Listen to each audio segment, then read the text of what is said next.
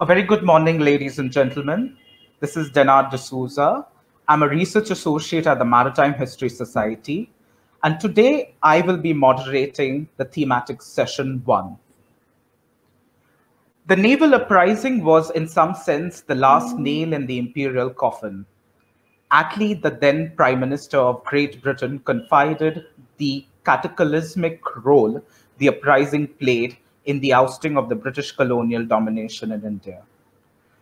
Besides creating geopolitical upheavals, the uprising also gave rise to a new patriotic naval establishment, which would soon transform into the marine wing of the Tri-Forces in post-independent India.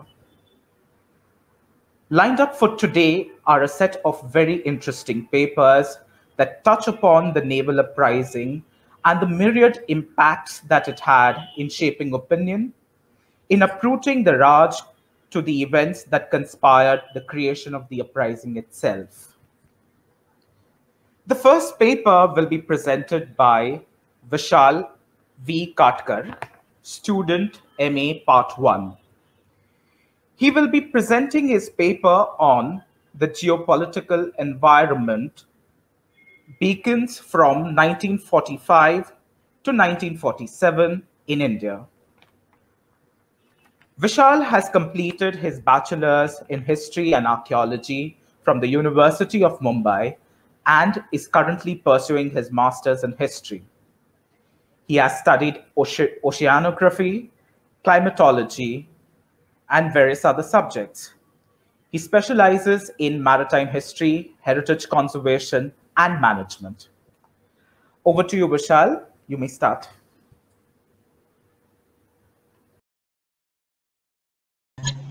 Good morning, respected Panjandrum and dignitaries, for giving me a golden opportunity to begin my presentation on the theme of maritime history.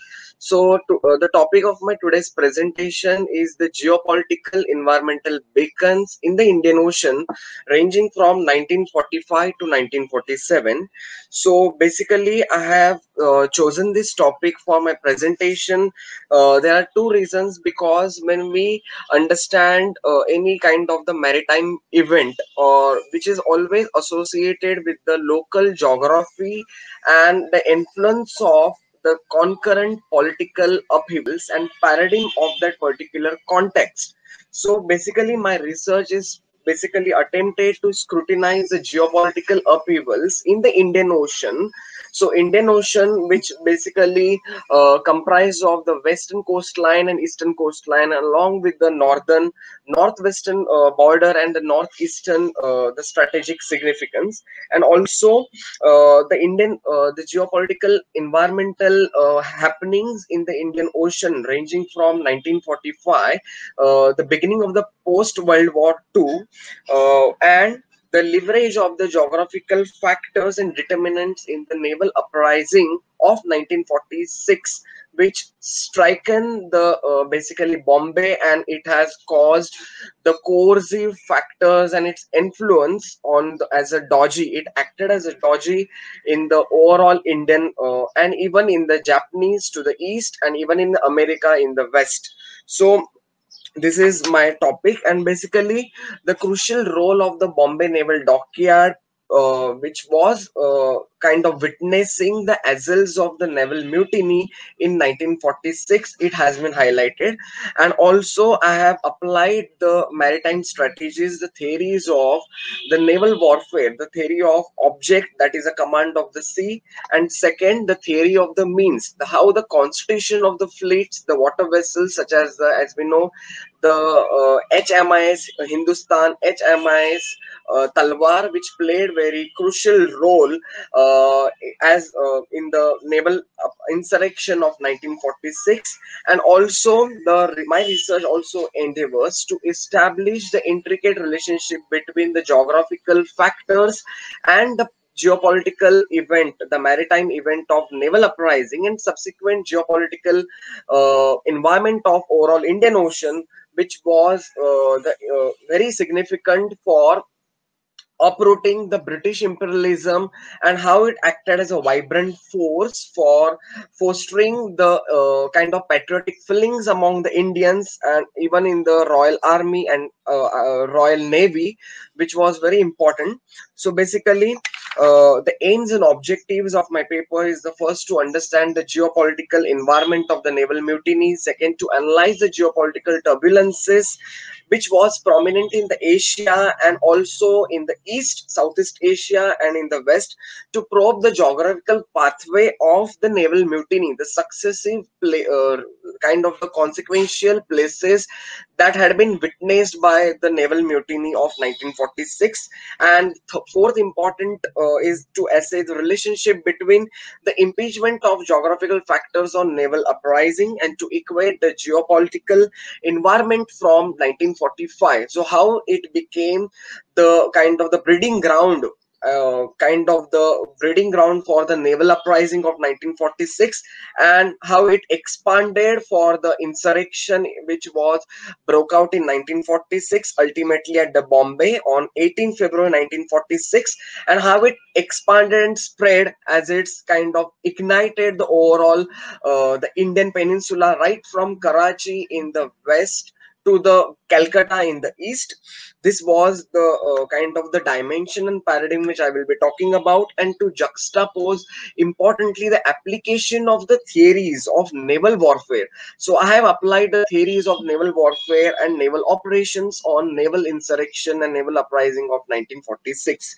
So research methodology which I have used for this paper is geographic mapping, cartographic analysis from the colonial records, then historical archival research methodology I have applied, then empirical analytical research methodology applied, application theories of naval warfare to understand the context and their paradigms which was important for organizing the naval insurrection, so which was drastically different from the Sepoy Mutiny of 1857, the first war of Indian independence. How this was drastically different in terms of its manifestation, because it was purely as a maritime kind of the political geopolitical event, historical event, which was different from the Sepoy Mutiny of 1857, and even the Subhash Chandra Bose when he rose the revolt in 1941. So how it became different in terms of its manifestation.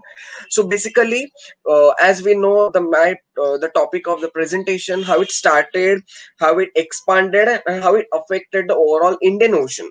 So historical discourse of the Bombay's naval dockyard, it was very important in the which I will talking about. The period is 1930 to 1947. So as we know, the Portuguese offered the islands of Bombay to the King Charles II of the England as a dowry, which exhibited through matrimonial alliances between British and Portuguese. The Honorable British East India Company took over the Bombay Seven Islands on 23rd September 1668, and due to that, the British started infiltrating in the islands of the Bombay, as well as through kind of in penetrating the British capitalism in India, and Bombay then had failed to the industrial deterioration. So in 1939, ZK, as we know, there was an anti-submarine training school which was established, which was located inside the dockyard of the Bombay, and it had remained there till 1941. As we know that the naval dockyard area is located behind the wall of the main entrance at the Lion Gate, which was listed in Grade 1 Maritime Heritage Structure, and there were two schools which were established. The first, it was a shipwright training school and old strockers training school. They were established in the naval dockyard of Bombay prior the beginning of the naval uprising. And infrastructural development of the naval dockyard, it was inaugurated with the establishment of the mechanical training establishment, and this mechanical training establishment made its swift trades from 1936 to 1939, and the work and removal of the installation of the machinery, it was also entrusted with the supervision under the supervision of the Lieutenant Bhushan. Now, how the Groves had made the plan of the Bombay Naval Dockyard in 1750. So as the World War II advanced, so this was very important to understand why the naval mutiny of 1946 it had began with the ignition at the Bombay Naval Dockyard, not at the other any coastal sites of India. Because as the World War II, so there was prominent reason. As a student of history, we always tries to focus on the cause and effect relationship. So there was a reason that as the World War II advanced post 1945, the naval dockyard heavily dependent on the support of the naval forces of Supreme Allied Command in the East. As we know, the India was the British colony. At that time, the Singapore dockyard fell on 15 February 1942. So the British had no other choice other than to revert back to the Bombay Naval Dockyard to supply the cargo and even the armies. And so landing craft base it was again established. So because of the British imperial need, the landing craft base it was established at the Sasson Dock in 1943, and with a staff of 15 officers, 20 to 30 ratings and repair facilities. Then in 1945 to 1944 to 1945, most of the material and logistics support which British had gathered, they had to come majorly from the Bombay Naval Dockyard. The British East India Company also foresaw the need of building ships and the water vessel, the shoreline establishments such as the HMS Salwar, which was the breeding ground for the ignition of immediate cause of the naval uprising at the Bombay to protect their Vishal, may I merchants from interrupt? the naval We attack. So, just have 2 minutes left. You'll have to wind up soon. okay. Okay, so then the Royal Indian Navy, as we know, 1946, it had started Calcutta, Madras, Jamnagar, Delhi, Kanpur, Ahmedabad. They had witnessed the influence of naval insurrection. Then I would like to conclude that basically soon after the cessation of hostilities of the World War II, the sailors of HIMS Signal at Bombay, they staged the mutiny, and then it started from HIMS Salwar warship to INS Angre in Naval Dockyard to Barrack Castle in the fort, heading towards the proletarian districts of the Parel and Delisle Road on Lower Parel. Then it again, there were strikes and lockouts, and also spread to the Karachi HIMS Hindustan, and the two battleships important, the HIMS Talwar at Bombay and HIMS Hindustan at Karachi. These were the two fleets which used as a means of naval warfare, and the Bombay Harbour and the Karachi Harbour, these were the very important epicenters of the maritime uprising of February 1946, which proves that the naval uprising of 1946 had used the theory of object by the command of the sea and of the naval mutiny. And so with like that, I would like to end my presentation. Thank you.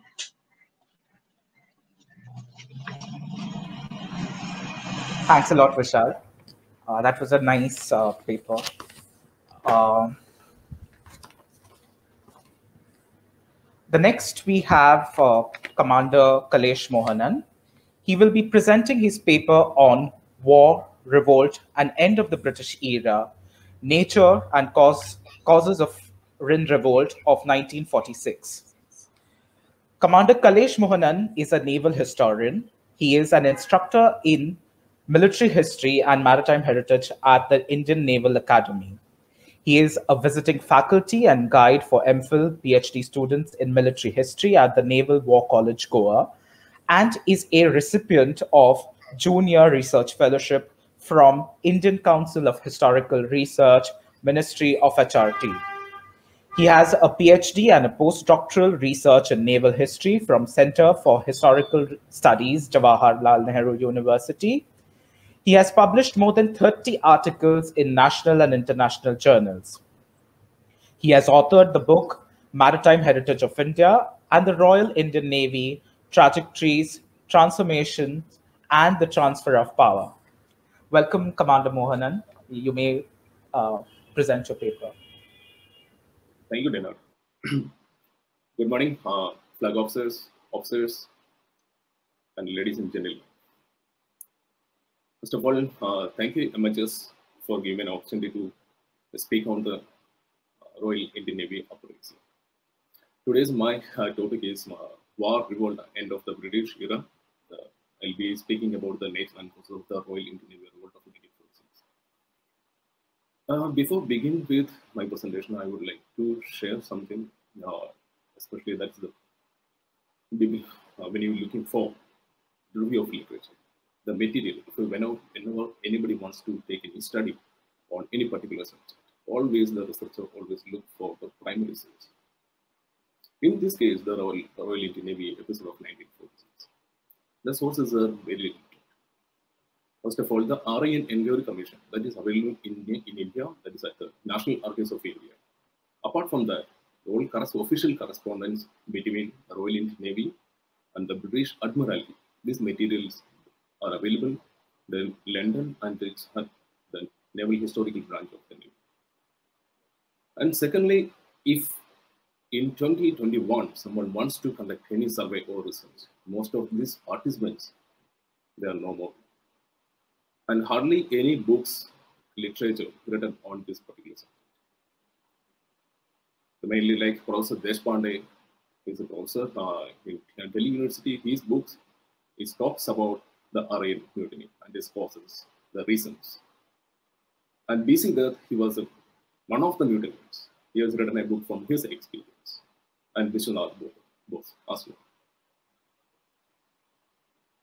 Now we have to understand the cause and the nature, because I divide my presentation into two parts. One is... Sir, may I interject you? Could you just raise your volume? I can't hear you. Am I audible now? Slightly. A little more. Okay, now I divide my presentation into two parts. That is, one is the nature of the mutiny, and second is the causes. What are the reasons behind that mutiny? Now the question is that whether it was a revolt, a strike, mutiny, or an uprising. That there were so many so-called mutinies there in the armed forces in India during the Second World War. Between 1942 and 45, there were 9 mutinies in the Royal Indian Navy. Most of them strikes or revolt against the British administration or the systems. But almost all these episodes were concluded by the British officials as mutinies. Any representation for one cause, more than one person, it is always treated as a mutiny by the British. They made the rule and they executed in their old colonial countries. And most of the militaries around the world, even now, we have been following the same rule. Therefore, many uprisings or any strikes in India were concluded as mutinies. For an example, the First War of Independence of 1857. The British literatures address it as the Sepoy mutiny. The same is applicable here. Now the question is that when we analyze, was it a mutiny or revolt or a strike? Yes, it began as a strike, hunger strike on 18 February 1946. But later the cause, the nature is changed because my experience, my interviews with the few participants and the material available there with the British archives, it started as a strike. Even the British writings or the documents accept the fact that it started as a strike. But they didn't have any political motives.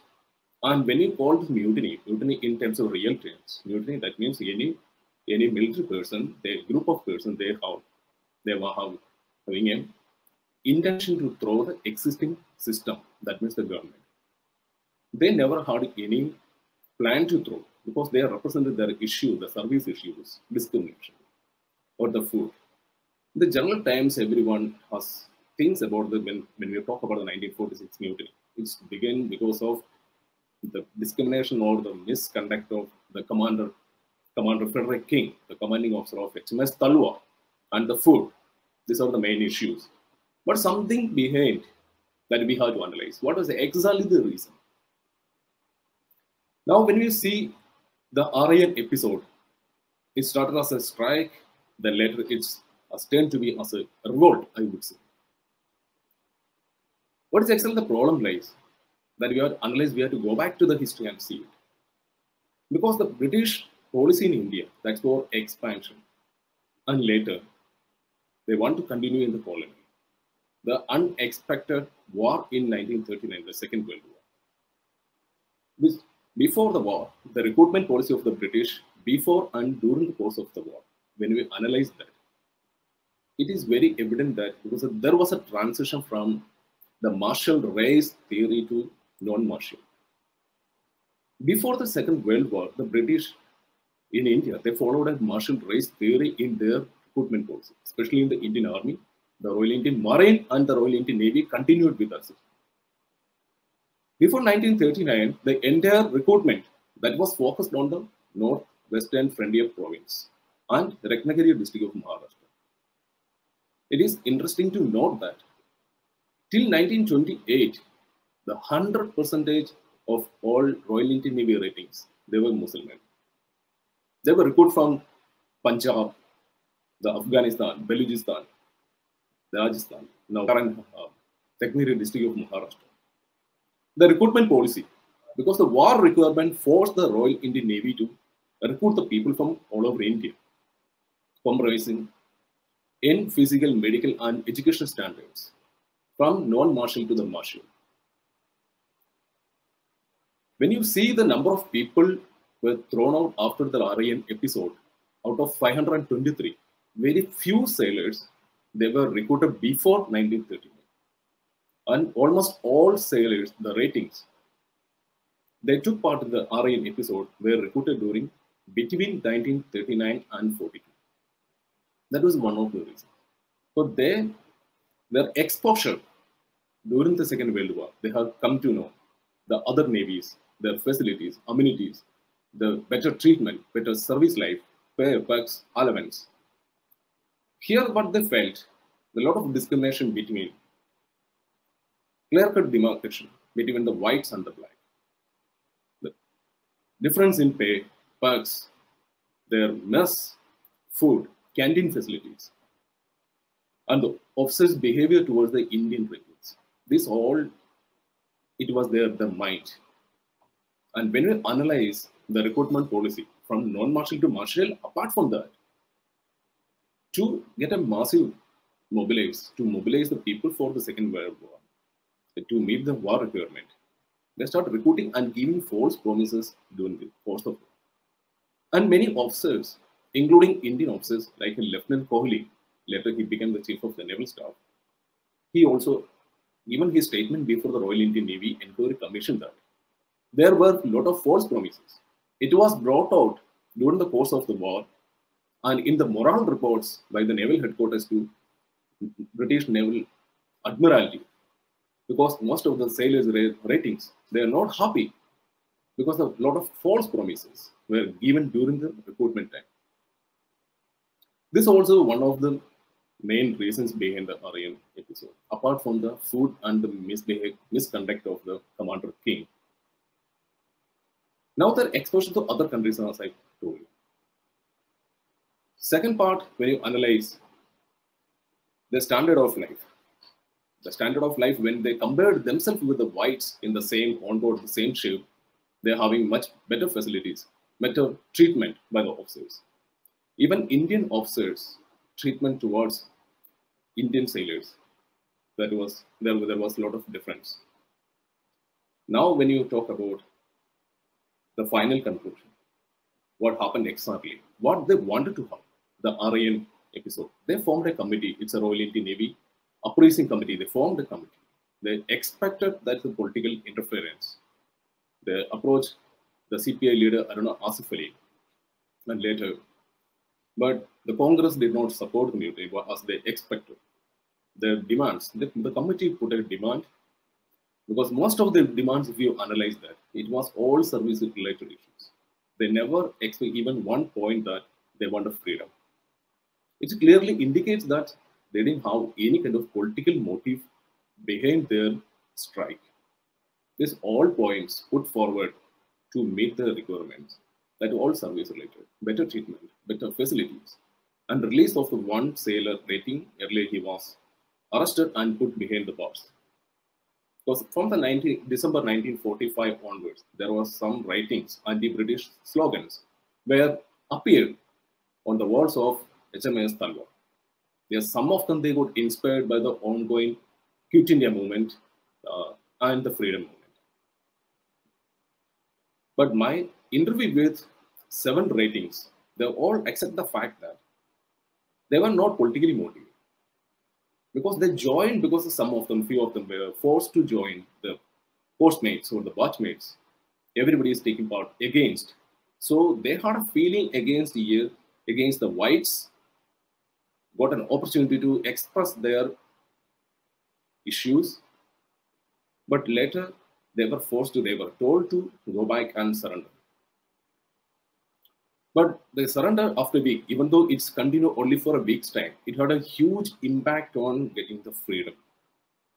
In March 1946, after this Aryan episode, intelligence report from India to British Admiralty, it clearly indicates that Indian armed forces cannot be trustworthy no more.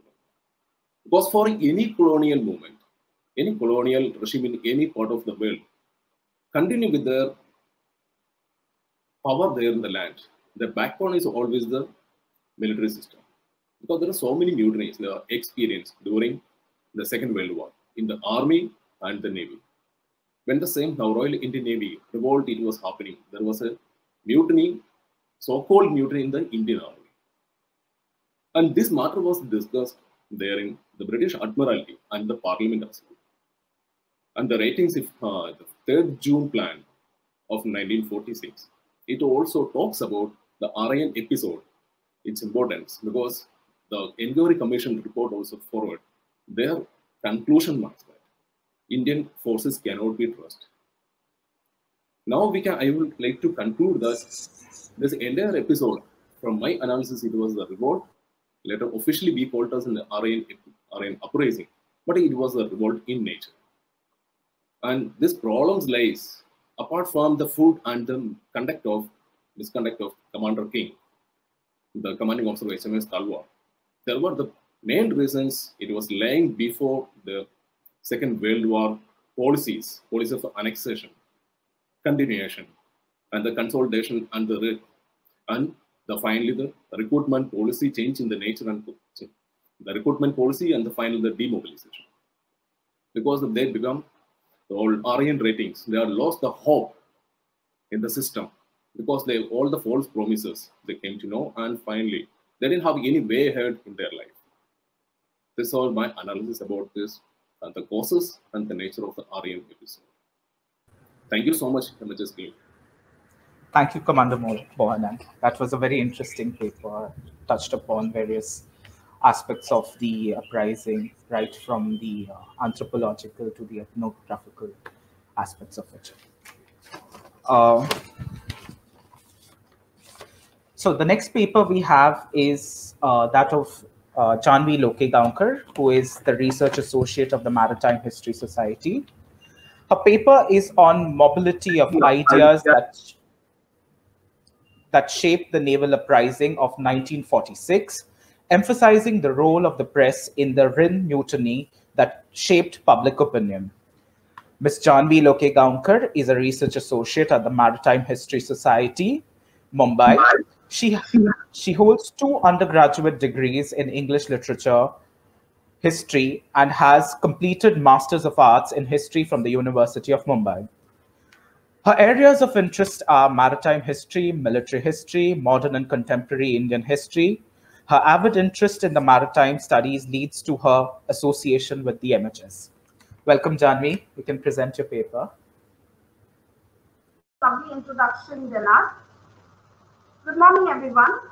It is my proud privilege to read a paper in this seminar that is curated to look at the Naval Uprising with a pure academic approach. To begin with, let me establish the theme of my paper. On the backdrop of intellectual awakening that emerged in the Indian society, which was already on the brink of independence, the media played a vital role in popularizing and propagating opinions amongst the masses, which was a mix of Oriental and Western thoughts, beliefs, and ideology. The intellectuals and press were in the vanguard of the movement, particularly seen through the media reportage, with the content being both explicit and implicit, depending upon their stance. Can I have the next slide, please? Thank you. The Naval Uprising of 1946 was a very significant event, but its importance in the academic discipline was restrained as its nature was antithetical to the democratic aspirations of the nation. Although a discourse of this event is pertinent to understand various facets, particularly because the uprising hastened the process of Indian independence. In this paper, I have made an attempt to assess the nature of the national and international media coverage during the Aryan Uprising of 1946 that will look at the role of the Fourth Estate in shaping public opinion. Now, let me dive right into the topic because I'm sure the nation will want to know about this aspect of media and the role of naval uprising of the media in the naval uprising of 1946. As the previous speakers have already covered a good deal of the historical background of Aryan uprising, I will keep it brief. In India, the political drive for freedom and evacuation by the British reached a crescendo in which the Indian National Army trial issue was violently exploited and Indians that continued to serve in the imperial forces were incited to emulate. According to the 1946 Aryan Inquiry Commission report, there were 9 mutinies that took place in the Royal Indian Navy between 1942 to 1945. Most of these mutinies had service grievances similar to that of the Naval Uprising of 1946. The investigations that had followed these mutinies disclosed that although the ratings were prone to indiscipline and had exaggerated notions about their own rights, which reacted unfavorably on their sense of duty and loyalty to service, there was also faults in the administration and that there was considerable room for improvement in the conditions of the service. As per the Aryan Inquiry Commission report of 1946, following are some of the causes of the uprising that are broadly classified as poor administration, effect of contact overseas, racial discrimination, routine pay, effect of previous mutinies and incidents in the Royal Indian Navy, and recent mutinies in the Royal Air Force and the Royal Indian Air Force. So if we see the causes behind previous mutinies and the naval uprising of 1946 had similar triggers more or less. These previous mutinies had an undoubted bearing upon the uprising of February 1946. They show that there was a general discontent and dissatisfaction in the service, and some of the grievances needed immediate redressal.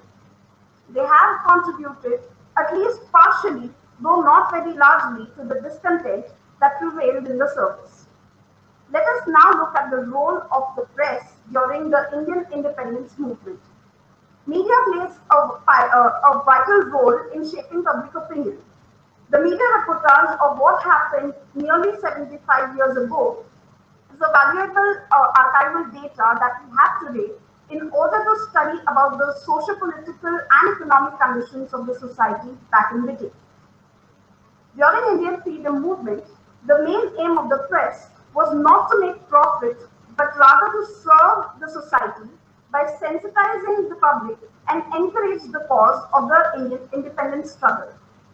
In fact, in this era, the press became nationalistic in the sense that they published strong opinionated articles condemning the British acts of violence, instigated people to support the national freedom movement, and sensitized the masses of what was happening in and around the country. Freedom of the press was of utmost importance as it is a powerful tool to propagate political ideas, but a lot of government censorship existed back then. Despite the imposition of stringent laws by the government in order to curb the independence of newspapers, the journalists would organize strategies to subvert these legal hurdles. They fought against the draconian laws in order to motivate people to participate in the freedom struggle. We will now look at the national media coverage of the Royal Indian Naval Uprising of 1946. Let us say that the media, as we see today, was in its nascent stage back in 1946.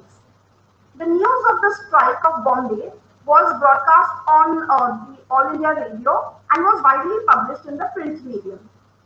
Newspapers were widely available to sailors while they were in port and shore establishments.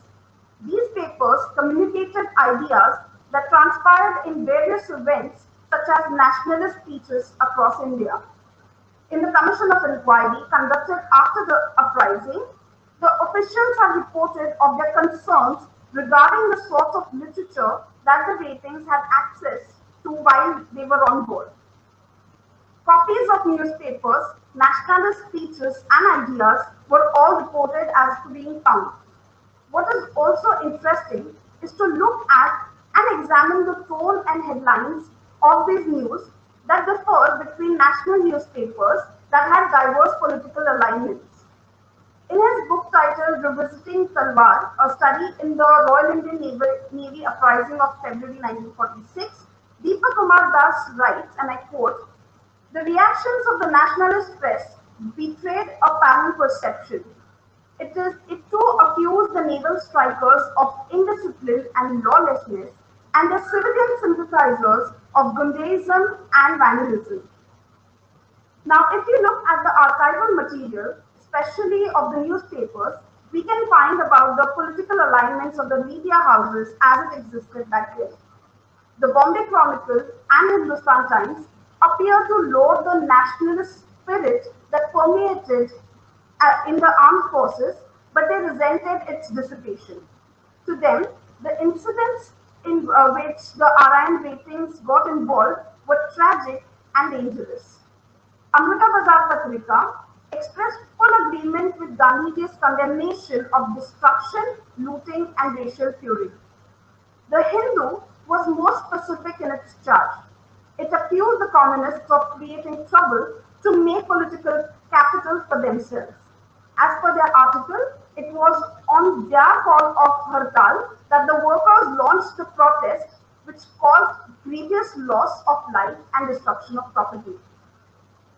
In an effort to refute this contention, the communist paper called People's Age sought to establish that workers' demonstration, or more broadly, the demonstrations in working class areas, did not lose their political character or lapse into hooliganism. It fixed the responsibility of anti-social elements. Media reportage nationally did depict their political alignments and stance on the uprising, but when it came to the larger picture of the Indian independence movement, they criticized the imperialistic policies altogether. So far, looking at the background of previous mutinies and at the role of media along the national coverage of the uprising, it paints a clear picture of the socio-political environment of this period. Now, my question is it not good enough to deduce that the RIN uprising of the ratings became a politicized issue that led to the nationwide protest? Would it gain such a momentum as it had received had it not been for the media? We'll come back to this segment, but before that, let us take a look at the international media coverage of the RIN uprising and a short segment on the photojournalism aspect. Media in the international domain has covered the uprising from a slightly different perspective. The reporting of the events of the uprising in Bombay and elsewhere in India was looked from the imperial angle. They were more concerned of the colonial lives and chattel. The international newspaper coverage never failed to report about the British officers that were fighting the mutineers and the condition of the imperial properties. Here is an example of an international newspaper, Sunderland Echo, dated 19 February 1946, that has reported in the following words. The headline says, Indian Navy men in Bombay riots. And the opening lines of this article stated, Bombay was in turmoil for more than 4 hours when some thousands of native ratings of RIN went on strike at Talwar, beating up European civilians and British servicemen. Yet again, I'll quote Deepak Das when he writes, except for a small insignificant section, the entire British press paid rich tributes to the leaders of both the Congress and the Muslim League, for their restraint that they had shown throughout the disturbances. Rather, the cooperation their organizations extended to the government in stamping out the uprising in Narayan and tackling the mob fury and restoring calm in Bombay. The Anglo-Indian papers tried more closely on the mutinous outbreak in Narayan and popular violence that followed.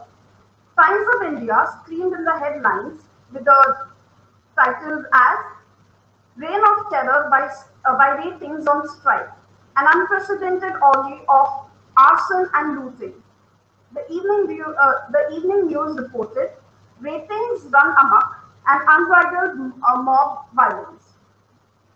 Now, to look at the photographs as they were covered in press, it gives a different and an interesting aspect. In the nascent stage of what Janvi, can you be will called, have to wind up soon. Yeah. yes, in the nascent stage of what can be called as modern journalism, photographs became an important weapon in broadcasting of on-ground reports.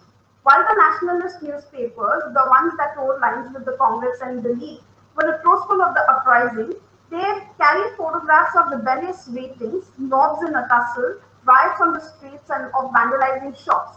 But liberal newspapers for here, for example, we have the People's Age that carried photos of the ratings that were shot dead and killed in the riots. Moving on, let me quickly look at the role of media in shaping public opinion during the naval uprising. The immediate causes of the mutiny in other ships and establishments were sympathy with Talwar, inflammatory articles in the press, and incitements by ratings from other establishments. This was taken from the Inquiry Commission report of 1946, and the immediate causes of the uprising are mentioned here succinctly. During the Indian independence movement, the media, most importantly the newspapers and the radio, played a vital role in arousing sentiments of people about the motherland and rousing people against tyranny. Mutinies in Narayan had occurred in the past, as discussed above, but it is important to analyze the reason behind the nature of uprising of 1946 and its impact. Unlike other mutinies, this particular uprising gained popular support, and one of the primary reasons for this was media coverage that it received. What started off as a service grievance gained momentum as a struggle for independence. The RIN uprising began as a mutiny against service grievances. The disputed causes of the mutiny ranged from belligerent anti-colonialism stance through to less formally political grievances such as poor standard of food served to the sailors. The grievances that led to general discontentment in the naval ratings were just the initial triggers. Uprising became politicized when it came to the fore through the medium of press in form of inflammatory articles. It no longer remained a service strike but gained a national character as India struggled for independence. To conclude, let me leave on a point where we analyze the role of media in this uprising as a tool for mobilization of ideas. Scholars have agreed to say that the naval uprising has hastened the departure of the British that led to our independence. The role of the media must be appreciated with this angle. The mobilization of ideas helped a great deal.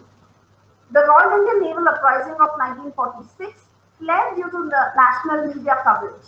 The mutinies that were suppressed between 1942 to 1945 in the Navy eventually led to the uprising. Had there been no news coverage, there are chances that the mutiny would never have gained such a momentum and had such an impact. The media coverage shaped public opinions irrespective of the propaganda and stance and alignment of the press. It brought people together to fight against one common factor, that is the British Raj.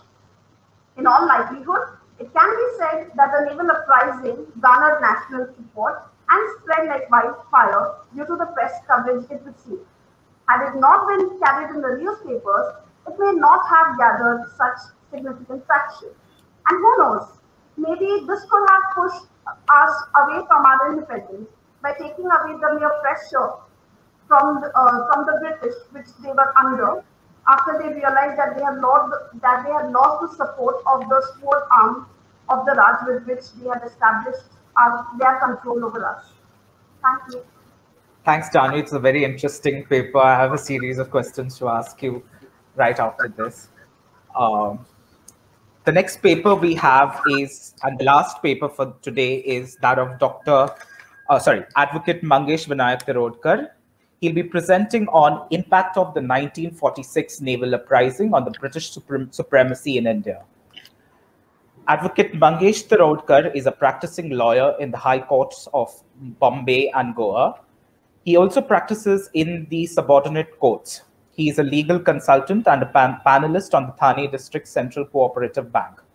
He has completed his graduation. He is currently also pursuing postgraduate diploma in security studies from the Department of Civics and Politics, University of Mumbai. Welcome, Advocate Tirodkar. You may proceed to present your paper. Thank you, Renard. Thank you. Good morning to all respected dignitaries, viewers, ladies and gentlemen. I would like to thank Maritime History Society for giving me this opportunity. Title of my paper is Impact of 1946 Naval Uprising on the British Supremacy in India. I would like to begin my presentation with the introduction of Britishes on Indian subcontinent. As all of us are aware that vast water of Indian Ocean plays a significant role for the India's maritime strategy, and India has been regarded as its center of gravity of the Indian Ocean region. The different studies have made careful analysis that those who came overland from the other parts of the world, mainly using the mountain passes in the northwest, ruled some parts of the Indian subcontinent for a while. But those who came by sea route stayed for hundreds of years. When British came to India with the intention to trade, Portuguese did not like the competition, and the Britishers sensed this Portuguese factor, and to eliminate the same, they sent a squadron of warships. The said warship reached Surat on September 5, 1612. This date was regarded by the British as the foundation day of the Royal Indian Navy, as the first arrival of their warships in India and the formation of Indian Marine took place on this day. After the war between the two, Portuguese admitted defeat and withdrew their control over sea and land.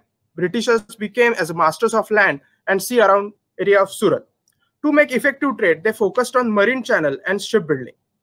In the later period, Indian Navy was reorganized into two branches, one at Bombay and another one at Calcutta, known as Bombay Marine and Bengal Marine. The main target of this navy was the protection of the Indian waters. They established a strong hold on eastern and western coast of India. In the year 1934, Royal Indian Marine was renamed as Royal Indian Navy. Now I come to the main event which changed the geopolitical situation of the British Empire. The event was World War II. When World War II broke out, Britain started mobilizing all its resources from their colonies, including India. The Navy was their main asset for the battlefield. Great Britain had started heavy recruitment for their naval support.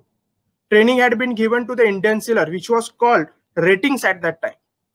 On the one side, Britain was engaged in the war. On the other hand, the Indian national movement was at its peak during the same period. Political obedience of Indians had been reduced. Fight for independence from British Raj was on the final step. Simultaneously, Netaji Subhash Chandra Bose of the Indian National Army was emerging as a charismatic figure among the youths and among soldiers who were part of the British Army. Britain was victorious in the World War II. However, it had weakened damaged Britain from within. It caused heavy damages and losses of life and property. Now I shall put some light on the event of mutiny. The mutiny in the Royal Indian Navy was not an overnight event. Many factors, circumstances were responsible triggering the mutiny. The revolt took place due to the accumulation of resentment over the long period among the sailors. During the recruitment of Indian sailors, British administration had promised a high standard of living along with monetary benefits. However, since Britain had completely weakened during the war, they could not maintain a large armies of foreign soil. The naval administration completely failed to live up to the promise they made. The condition of Indian sailor was not as good as European counterparts. Indian sailors were not permitted beyond certain rank. The higher positions were always occupied by the British officials. The discrimination had reached such an extent that Indian officials, sailors, were not allowed to enter into Navy, Army, Air Force Institute concession canteen. Indian sailors' ratings were served bad quality food. Salary of the British sailors was 10 times more than the Indian sailors. The Indian barracks were pigsties, and Indians were herded into train compartments. The Royal Indian Navy revolt started on 18 February 1946, when 1,100 sailors on the HMIS Talwar stopped work and declared an official strike at dawn. The Central Strike Committee was very clear about their agenda for the struggle for independence and economic gains. One of their main demands was dropping the royal prefix and call themselves Indian National Navy. They further demanded release of all political prisoners and immediate improvement in their condition and provision of equal status with the British officers. In Bombay Harbour, the revolt quickly spread to 22 ships and the Castle Barracks and Fort Barrack shore bases. They captured Butcher Island, where Bombay Presidency's entire ammunition hold was stored, including telephone and wireless equipment. Wireless system came under their control, and they used it to spread their revolt to other sailors and ships. This incident shattered the command and discipline of the British administration over the Indian subcontinent region. The British government under Atlee's premiership was alarmed. Hence, this said mutiny was not the sudden outburst, but the result of various events, which was their fury against the oppression and discrimination they've been facing for years. Now, we have seen the causes of mutiny, but what was the impact? The said mutiny left a great impact upon the British authority. The strike spread like wildfire to military establishment in Karachi, Madras, Visakhapatnam, Calcutta, Delhi, Cochin, Jamnagar, and Andaman Islands, to the shores of Middle East in Bahrain and Aden. In Karachi, sailors struck on HMIS Hindustan of Manora Island. Local residents of Manora joined the procession in large number as well. British authorities were extremely alarmed by this development. British Army commander sent two troops. One is Baluch troop and another one is a Gurkha troop. Baluch troop refused to fire upon their Indian brothers, and Gurkha troop was known for their loyalty towards the British Empire. But in this case, Gurkha troops also refused to fire upon the Karachi sailors. Now, the British government understood that the supremacy of the understood the loyalty of the Indian troops couldn't be taken for granted anymore. Eventually, the supremacy of the British Empire of the Indian Constitution reduced drastically. India was the perfect geopolitical place to handle or channelize all their trade through the Indian Ocean. Due to this mutiny, this important channel was no longer a strategic part of British supremacy. To conclude this, I would like to comment that the Naval Uprising of 1946 was a significant milestone in the Indian national movement. By the end of the Second World War, the Indian nationalist movement had become very strong and urge of getting independence grew to a great extent. However, the armed forces were still under the control of the British command. As mentioned earlier, Navy was the main asset of the British Empire. British had never anticipated or never thought that a revolt would take place from within the people in the force, particularly in the Navy.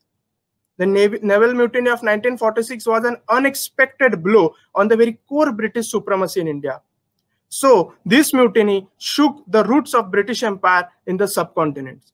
So by this comment, I would like to conclude the things. Thank you very much.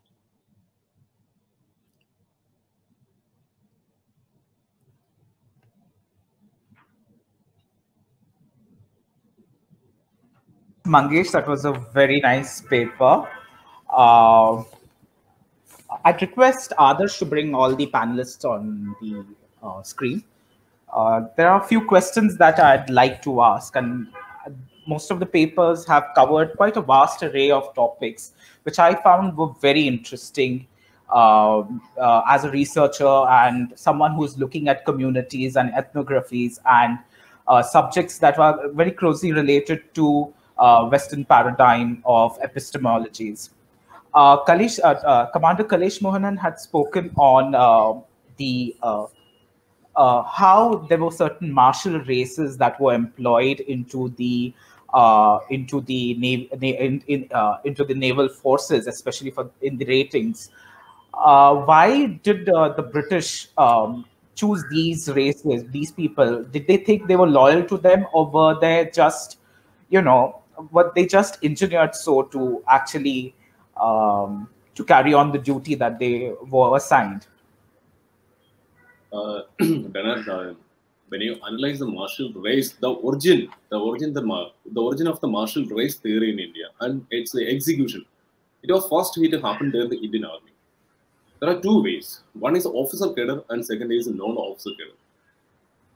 Earlier, the all British Indian officers were recruited, not officers were recruited from the royal families for the Indian Army, all officers. Yeah. And other martial race, the British Indian Army followed. Yes, their royalty, yes, their loyalty towards the service, unquestionable loyalty for the Gurkhas and people from northwestern frontier province. That's a loyalty was one of the reasons. Second, that's a physique. These two face any kind of extreme weather conditions. So the same because when you see the Indian recruitment policy till 1940. Indian Army was responsible for recruiting people for the tri-service, for the Army, Navy, and Air Force. And they used to get the best, the cream level, used to take that for the Indian Army. That is the reason in 1940, after the beginning of the Second World War, the Royal Indian Navy started recruiting ourselves, the people. Now, even yes, the Royal Indian Marine and the Royal Indian Navy follow the same martial race theory.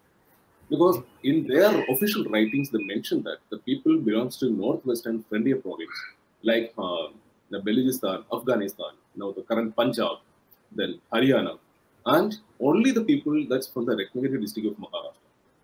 They are the only one community they had, at least they were very close to see. Rest all they never see in their life. Because the writings and their recorded history shows that. Because they are actually looking for that's what the physical standards. Basically, Yeah. if you analyze that in the northwestern frontier province, they go through very difficult, extreme weather conditions. That is because during the summertime, the temperature goes up to 45 or 48 degree, and in the winter time, because the temperature goes to 0 or minus, because they can be posted or deployed any part of the world. And clearly, that talks about the people from the coastal areas, like the eastern coast or the western coast, the people from, especially from South India. They clearly mention about the physical standards because they all belong to the very moderate weather condition areas because they won't be able to cope up the situation. That was one reason. The two things: one is physical standards, second is loyalty. Okay. If you when you see the Gurkhas, because maybe their height wise or their physical standards, maybe they're shorter, but the loyalty, the same they expected during the Royal Indian Navy uprising, they asked the Gurkha regiment to fire. It's the first time they refused. Because there are so many factors. We continue. Yes, but in 1939, the unexpected it happened. Because in 1939, late 38 or the early 39, the Chatfield he submitted the report that for the full-fledged development of a full-fledged navy in India, the three-phase navy they recommended in 39. The unexpected war forced the Royal Indian Navy to recruit people from all over India. So the change from martial race to non-martial. So that also one of the reasons behind that because the Aryan episode. Because out of this 523 ratings, they were thrown out after the Aryan Inquiry Commission. Almost around nearly 450 plus people they got recruited after the beginning of the Second World. Okay. So that means that all the martial race people that belongs to the northwestern frontier province, they still they were loyal to the service. Yeah. Yeah. That's a very good summing up.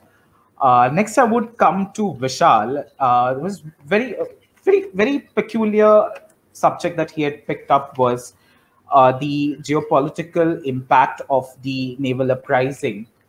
I also look at geopolitics very closely when I do my research work, and there's something that resonated with me that when the British were in India, especially, they actually the port cities were at the at the fulcrum of their economy, or they rather preferred the port cities. And as a matter of fact, two major port cities, that is Bombay and Karachi, were in the grips of this uprising. So, what was the economic impact on the colonial establishment when this uprising happened. Why were the Britishers so shaken that they had to withdraw all of a sudden in 1947? Although independence was on the tables, but I think this was one thing that hastened the entire process, as Atlee says. You could just elaborate on it, Vishal? Sure, sir. Yes, sir. So basically, the British Raj, which was in 1946, along with the Royal Air Force, which they main went on the strike in support of the various problems in Bombay Naval Dockyard. And then there were, as we know, the hunger strikes were started in basically at HMIS Talwar, the water establishment at Bombay Naval Dockyard. Then it started from it influenced up to Karachi in HMIS, basically the Hindustan. Then even the strike it started on 22nd February 1946. Basically, public transport it had become immobile. Then there were many kind of casualties, such as 228 civilians that died.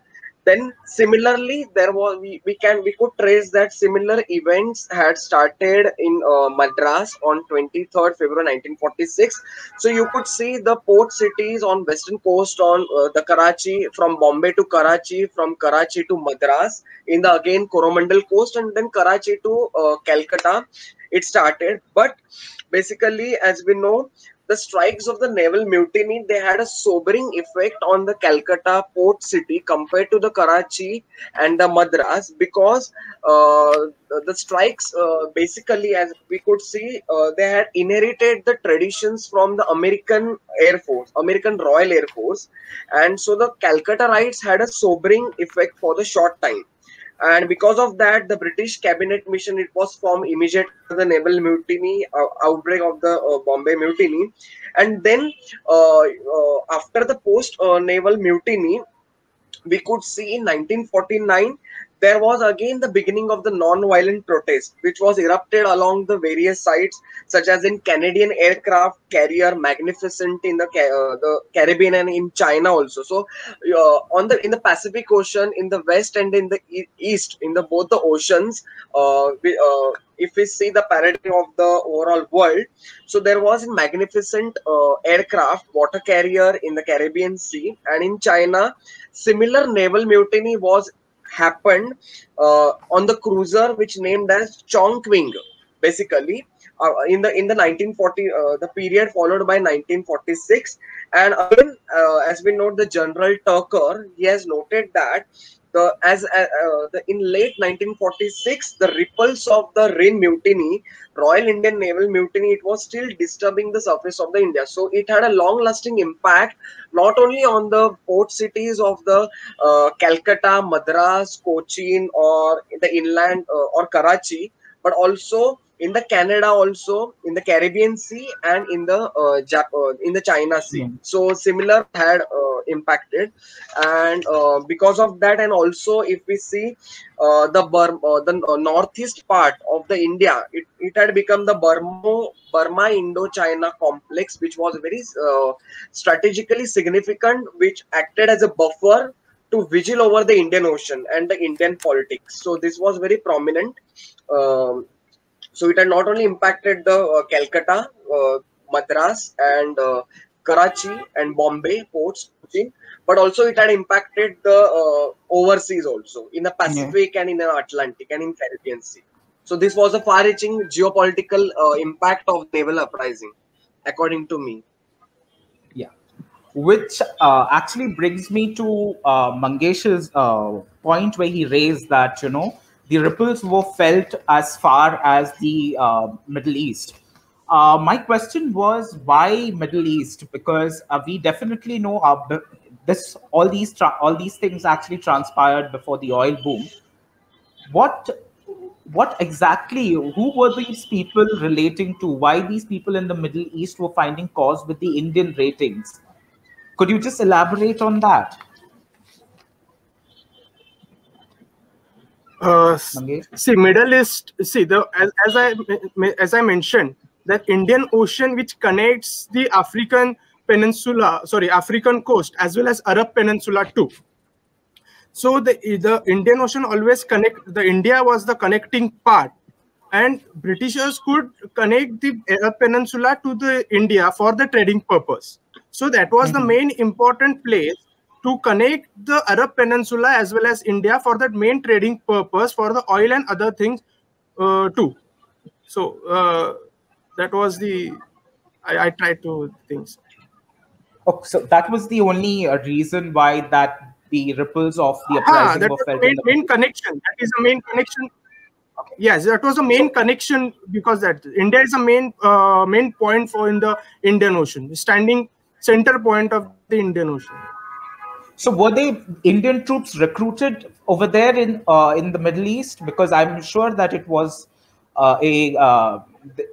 much of the Middle East was some form of a protectorate of the British Empire. Yeah, must have recruited the crew over there, but I don't have the right information right now. Once I get the information, I will get back to you. Sure, definitely. That's a very good thing. Finally, to my colleague Janvi, and very impressed by her paper though at this end. Janvi, your paper actually brought out the essence of various coverages that happened, media coverages that took place during the pre-independence era, or the period of independence. Why were these ideologies so divergent in that sense? Because the common cause was that all of them were seeking independence from the British, but they were covering very different aspects. You had pointed out that the nationalist fervor was, the machismo. The communist was more playing into the oppression, and the colonialists were actually representing a side which they believed was the anarchy. What exactly were the various factions? Why, even though they were actually looking at the same aim, representing very different images of the events in the 1946 uprising? Could you just shed some light on it? Sure. So, as you have rightly put that, yes, political alignments and the diverse political alignments definitely existed, but it is also important for us to understand what the politics was all about. With all the partition and the independence thing going on in India, because we are talking about 1946, which is really very close to what happened in 1947.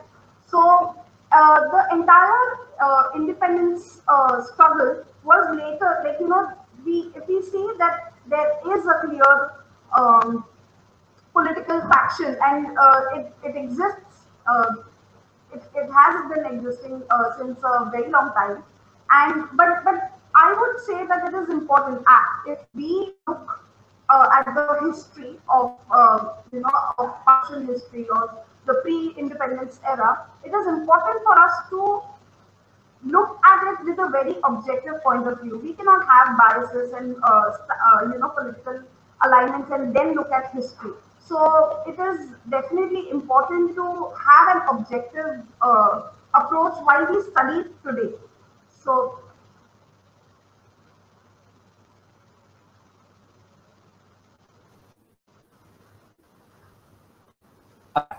That's a very good reply.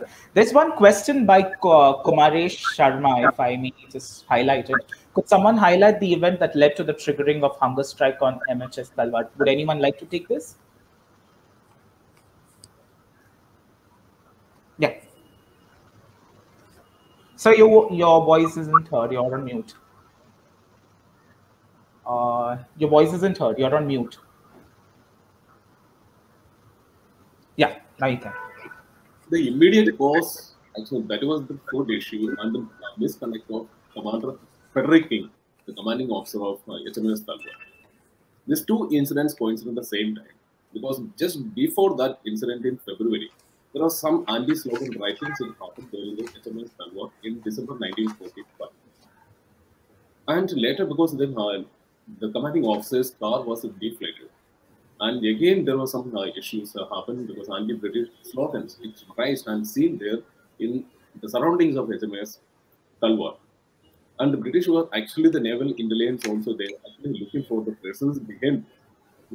I already said that because of the 1942 Quit India movement and the INA trials, this all led to inspire the people. A few of them were inspired by these nationalist movements. But the immediate cause that happened, the food issue, it happened the first week of February in HMS Kalpa. And the commander king's misbehavior, his foul language he used against the Indians. And they complained, the ratings complained, and they approached the executive officer of the unit, and officially they put up this complaint that's for the consideration of the commanding officer, which was turned down by the commanding officer himself. Then the food issue, all of a sudden the food, it became an issue. There they started the hunger strike. Then later this all the demands are subsequently added into their groups, and this were put forward through their Royal Indian Navy Uprising Committee. It was 18 February 1946. That is the day this began. Yeah. Food Yeah. Thank you, everyone. With this, we wrap up this session, this special thematic session. We may now actually move on to the special session 1. Please click on the same link for the next session.